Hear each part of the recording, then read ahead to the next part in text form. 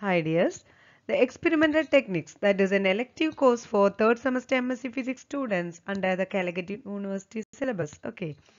And this video is going to explain the vacuum techniques, introduction part, units and measurements and basic definition. Now I'm starting with the vacuum techniques module 1. That is, this includes units and basic definitions and the idea about the roughing pumps and high vacuum pumps such as turbomolecular pump, diffusion pump, etc.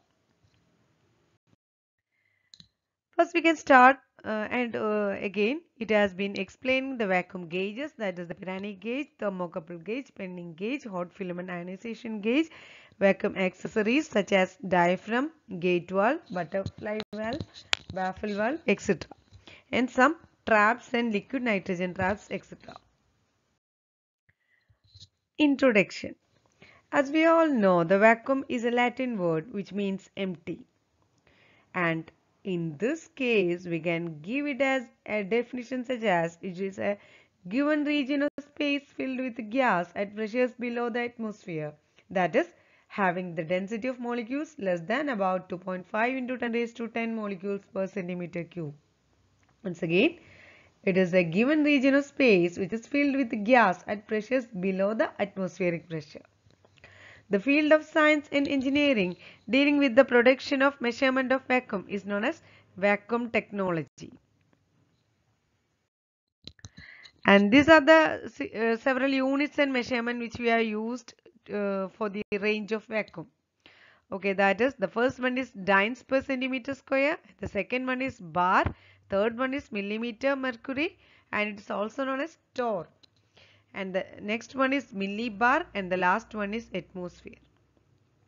Here in this table we can see the comparison of various units of vacuum in dynes per centimeter square, bar, torr, millibar, atmosphere, etc. And the basic definitions of vacuum technology. As we know, a simple vacuum system consists of some basic terms, and the first one is a vessel or chamber to be evacuated. And it also includes a vacuum gauge, a valve, a connecting line and a pump. That is, whole this system is known as a simple vacuum system. That is, a vacuum system includes a vessel or chamber to be evacuated, vacuum gauges, valve, connecting line and a pump.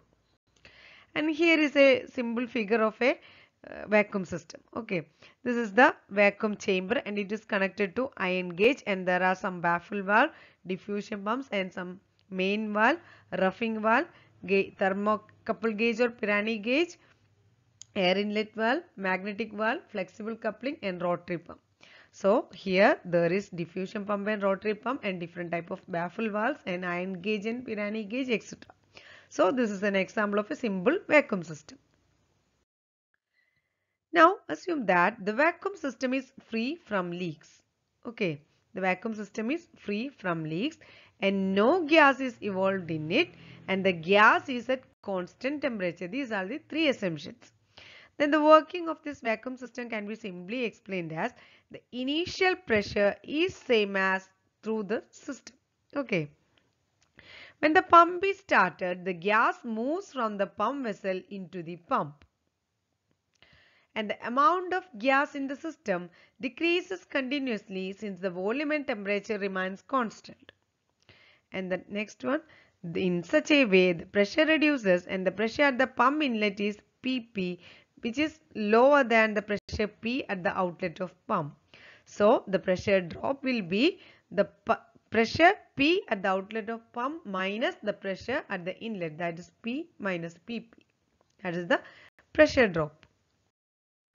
Due to this pressure drop, the pressure at the vacuum vessel decreases at different rates, and thus there will be two speeds, that is pumping speed and speed of exhaust. The pumping speed is for the vacuum vessel and the speed of exhaust is for the vacuum pump. Then next we can explain the speed of exhaust, SE.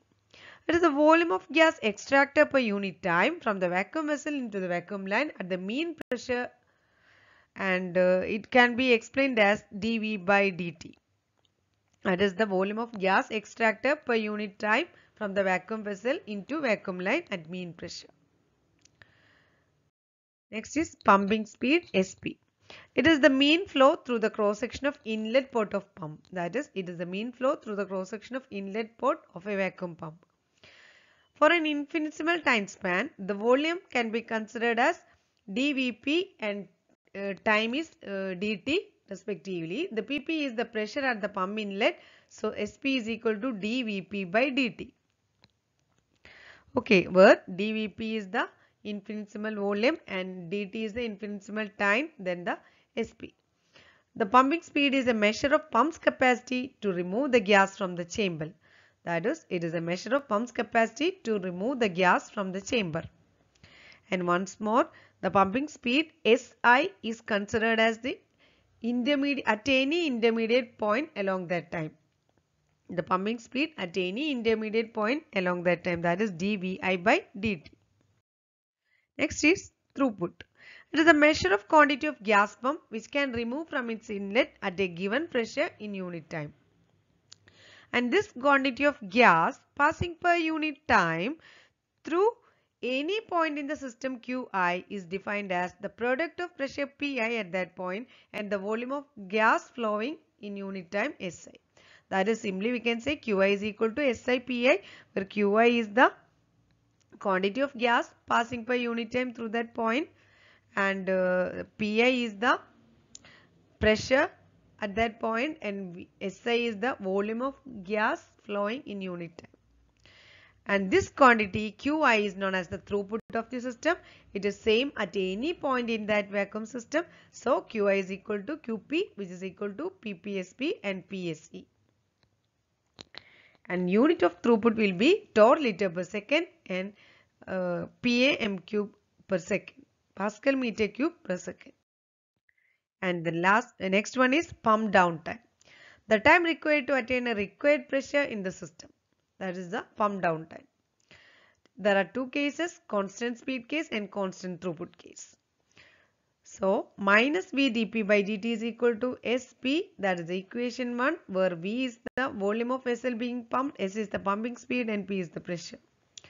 In this equation 1, minus V dP by dt is the LHS, which is the amount of gas leaving the chamber, and the RHS SP is the amount of gas entering the pump inlet, which is equal to Q, which is the throughput.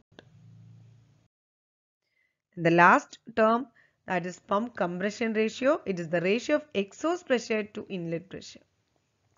The amount of work to be done by vacuum pump to drive away the gas molecules from the system, and smaller this ratio, easier for pump to achieve a smaller ultimate pressure on the exhaust side. So today we have explained the basic units and measurements and basic definitions and some important terms which we had to understand before going to the module vacuum techniques. Thank you.